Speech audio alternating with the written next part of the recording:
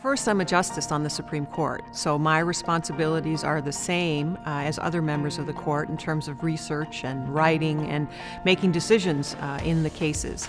As the chief, I sit in the middle of the bench. I convene the court, I preside over the court, I convene our meetings, wrap up our conferences. Once we've made a decision in a case, then the Chief Justice assigns one of the justices to write the opinion for the court. So I have those responsibilities. Separate, though, from those responsibilities, the Chief Justice is the administrative head of the judicial branch of our government. The branch operates in 106 locations. We have roughly 2,500 employees and 319 judges. Our budget is about $650 million over the biennium, and the Chief Justice is the administrative head of all of that. I chair the Minnesota Judicial Council, which is a 25-member body that acts as the policy-making body for the branch of government.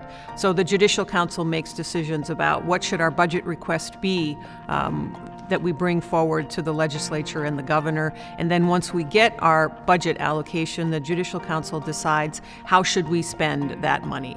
So the administrative responsibilities are a big role for the Chief Justice. I also have an opportunity to do quite a bit of outreach, which I enjoy very much, talking about the court system and the work of the court system.